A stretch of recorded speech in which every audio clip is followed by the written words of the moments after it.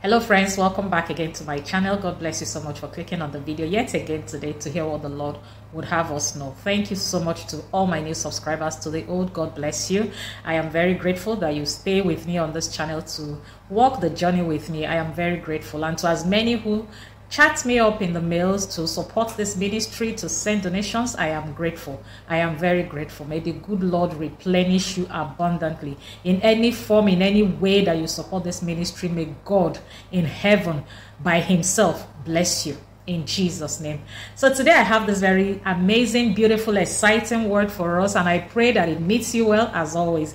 Today someone's word as you go into the week, the Lord is saying be joyful. Yes, be joyful. Be joyful. And I kept wondering, why be joyful? Of course, we should be joyful, but the emphasis was just be joyful, be joyful. And it brought to mind that some persons are on the verge. You are on the verge of that breakthrough you have been waiting for. And the word of God made me understand in Isaiah 12 verse 3 that, let me read it to us. It says, therefore with joy shall ye draw water out of the wells of salvation. And when this word be joyful came, is impressed in my heart to let someone know that you are on the verge of receiving that miracle.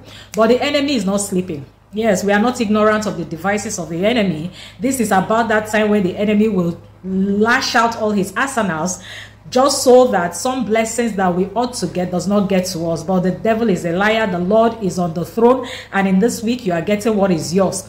What has been prepared for you, what the Lord has made for you, what blessing the Lord has packaged this week for you, each will enter your hand in the name of Jesus. The Lord himself will bring it to you in the name of Jesus. Every plan of the enemy to set agendas of wickedness to pull us out of the path of our blessing, we come against them now with the blood of Jesus. That plan will not stand. Yes, the enemy has an old trick up his sleeves.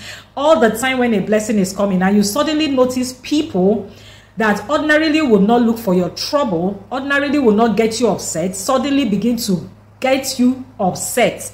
This is not the time to react. This is not the time to retaliate. This is not the time to get angry. There is a blessing close by, and the enemy will set snares and traps just so that you can fall and miss your blessing. That is one trick he has used a long time, and he gets people most of the time. But this is a heads up for someone. This is a heads up. The blessing is very close. You are on the verge of it. You're walking into it. You're receiving it. Somebody is calling you to get it. But the enemy will still send snares and traps. He will send people, unlikely people, sometimes people you know, just to get you angry. Do not be angry. That's the word for someone today. Do not react. That is the trap the enemy is about to use to turn your blessing back. And I pray for us today, by the mercy of God, we will not miss our blessing. That trap of the enemy, we escape it. As much as lays in your power, walk away if you need to.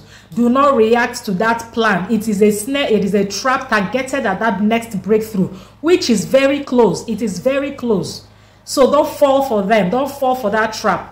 And by the blood of Jesus, the help of God, you will not fall. In the name of Jesus. This week, you will receive your blessings. You will receive your connections. You will receive your open doors. And the Lord himself will perfect all that concerns you. In Jesus' mighty name. This is my word and prayer for someone from the Lord today. And I pray, as always, it meets you well. I'll see you again in my next video. Bye-bye.